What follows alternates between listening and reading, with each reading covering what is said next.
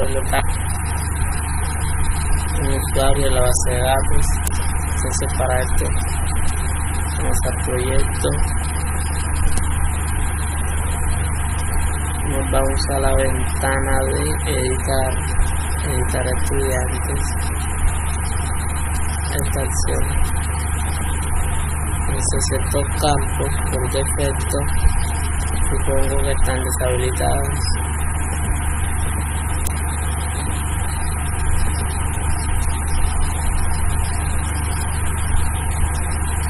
Cuando se le dé clic aquí, bueno, ya nosotros hayamos preparado el método que se llama Editar, que está para que esto se habilite. Cuando le demos guardar, vamos a por último invocar el método deshabilitar para que vuelva y se bloquee. Entonces vamos a programar esta acción en buscar. Vamos a programar el buscar. Entonces tenemos set nombre, y vamos a colocar txt id a esta variable. Bueno, ya estas tienen. Vamos a programar esta acción de este botón aquí. Vamos aquí, vamos a ver controlador estudiante, como se llama el método. Vamos aquí a navegador. El método se llama edit y recibe una variable tipo estudiante. Entonces listo, vamos aquí a editar y vamos a crear la conexión.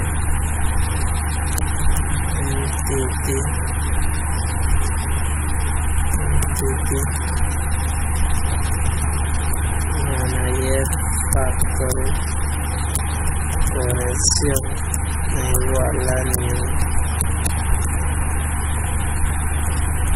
Disculpen, esto me equivoco en este pedazo. Existencia.create entity manager factory. Estamos en el nombre de la conexión, la tenemos en el archivo meta. Está. Esperemos a que cargue. Aquí está. Copiamos. Pegamos aquí dentro. Vamos a crear la variable controladora que es estudiante. Crea control base igual a new estudiante. Control, pasamos la conexión y listo. Ya tenemos la conexión a la red de datos y está por sus métodos. Esta vez vamos a utilizar el editar que recibe una variable tipo estudiante. Entonces necesitamos una variable tipo estudiante.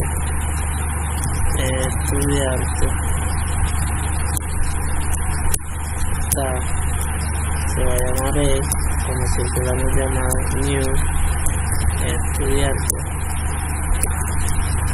Listo, vamos a consultar. Entonces decimos control punto fin estudiante por id. Entonces le pasamos el id en este caso vamos a recuperarlo, integer para pasar de string a entero, punto para seguir, y dentro de txt id punto getText. Y vamos a guardar. Se vuelve una variable tipo estudiante. Vamos a guardarla aquí en esta variable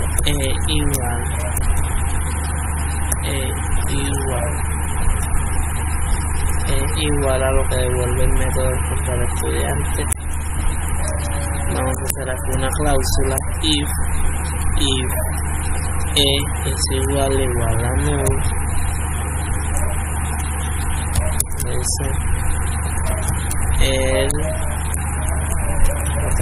frame punto show mensaje de ahora. Pasamos el contexto y el mensaje que se quiere mostrar.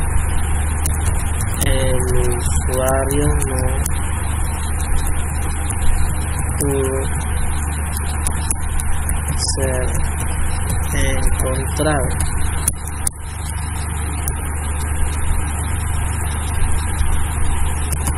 Else, si es falso y si lo encontró, vamos a mostrar los datos. Decimos punto mentira txt nombre punto set test. Decimos punto get nombres txt apellido punto set test punto get apellidos nombres apellidos y el ID de curso. Decimos if punto get ID de curso código igual a null txt ID de curso punto set test. Lo colocamos aquí sin asignar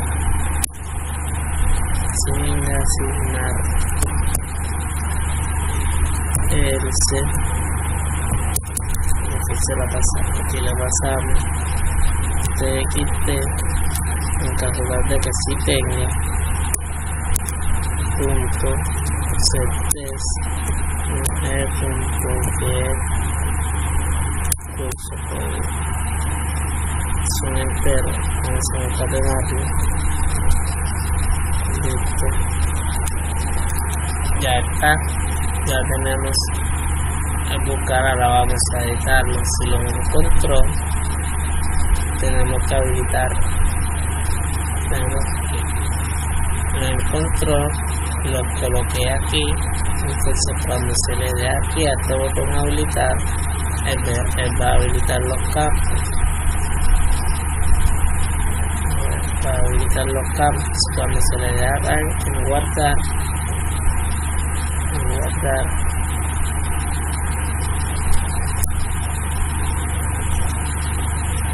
se le da aquí habilitar campos. Vamos a deshabilitar el limpiar.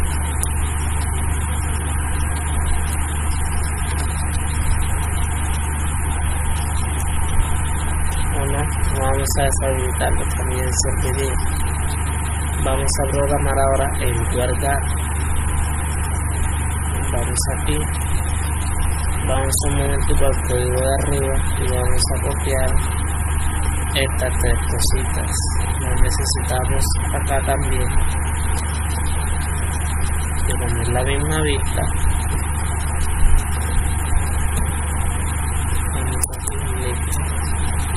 Entonces vamos a guardar. Decimos punto set nombre txt nombre punto get test. Como que al usuario digitó los nombres y están en los campos, hay que recuperarlos y metérselos a la variable punto set apellidos txt apellidos punto get test puntos set identificación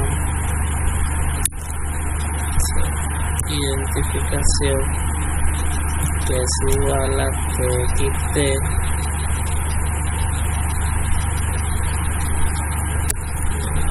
identificación no se puede. Hacer identificación aquí, esta sería set curso código. Vamos a hacer una pausa aquí.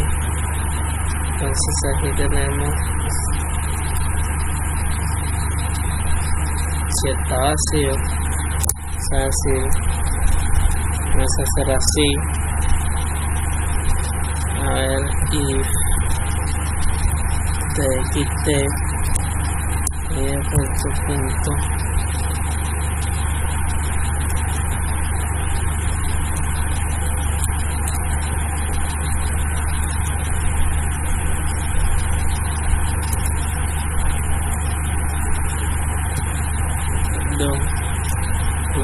getTest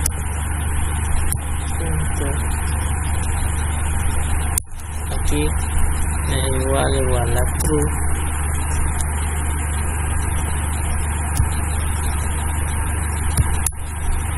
Listo, aquí que hicimos, aquí obtuvimos el texto digitado y comprobamos si está vacío. Si está vacío no hacemos nada, pero si no está vacío, else hacemos esto, punto set curso código, o vamos a decir integer punto parseInt, vamos aquí txt y de curso punto getTest. Listo, esto debería ya funcionar. Entonces ya le colocamos los valores a la variable de tipo estudiante. Ahora vamos a decir que la edite el usuario punto edit. Aquí está edit y le pasamos la variable de tipo estudiante. Me pide que lo encierre en un try catch. Vamos a encerrarlo en el try catch. Si todo sale como debe salir, mensaje diálogo, dice, hacemos usuario editado correctamente.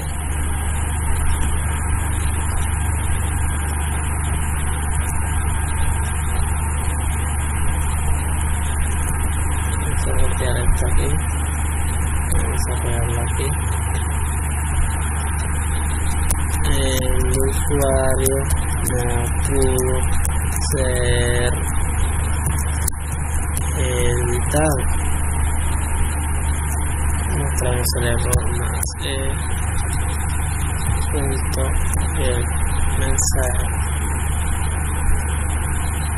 x punto el mensaje. Listo.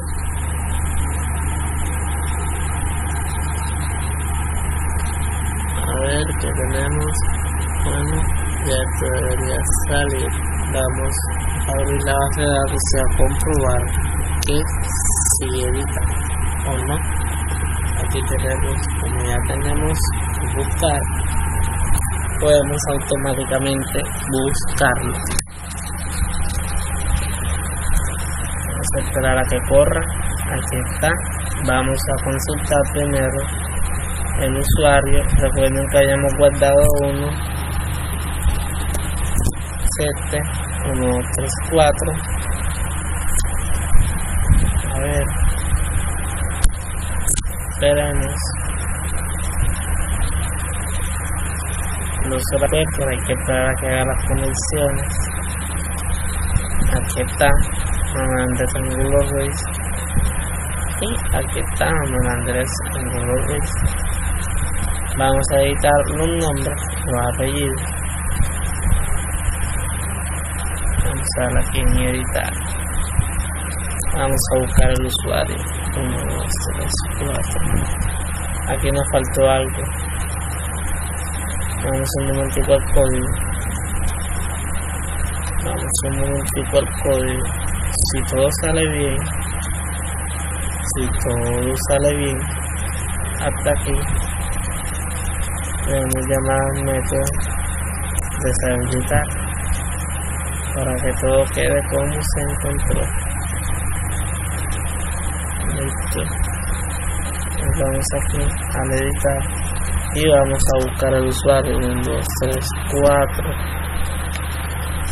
Es así, tenemos el 4 y aquí están los datos. Vamos a darle a habilitar y tenemos que habilitar ciertos campos. Ya están habilitados y vamos a colocar Ángel. Ya sería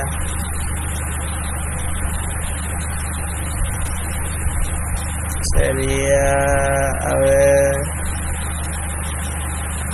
algún apellido. Osuna. Y vamos a darle guardar edición. Tienen que deshabilitarse los campos de nuevo y tiene que aparecer el mensaje de guardado editado correctamente. Después lo buscamos de nuevo.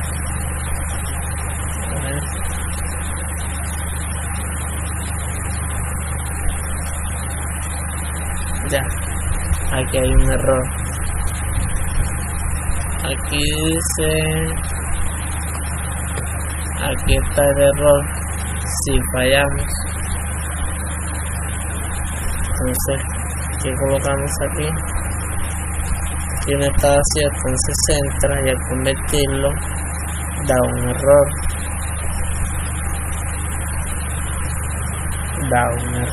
Entonces aquí encerramos aquí. Vamos a hacer aquí un try catch.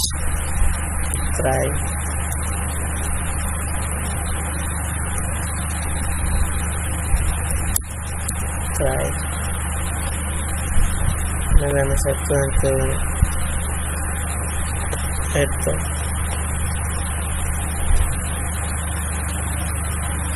Hasta aquí. Vamos a cortarlo. Vamos a meterlo aquí dentro del try catch.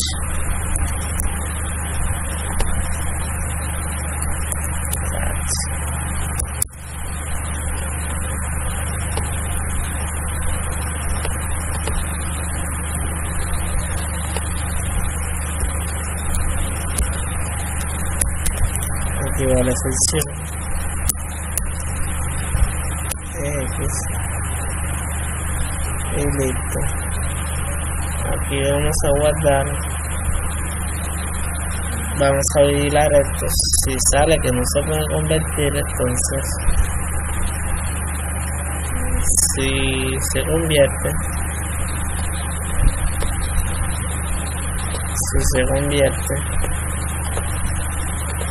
vamos a crear una variable tipo entero llamada i. Lo pasamos aquí y si se convierte a entero todo está bien, código, pero si no, no hacemos nada y listo.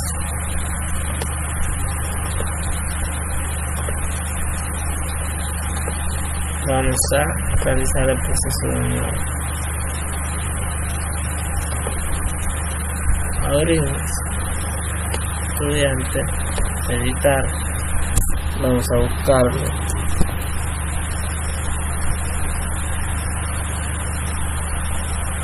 Aquí está.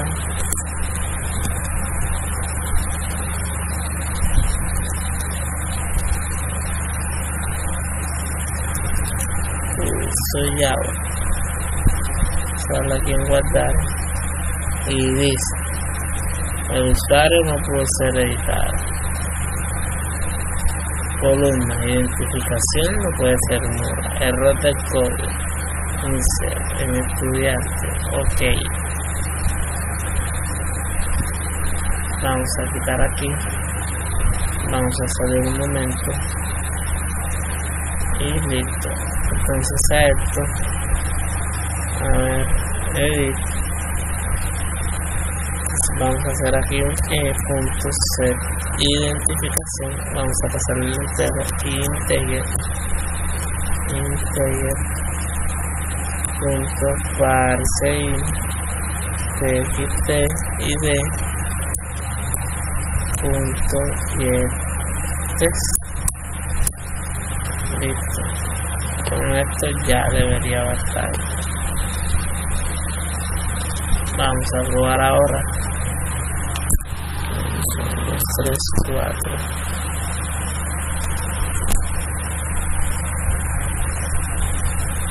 Vamos a habilitar. Aquí vamos a cambiarlos. Vamos a escribirle Java.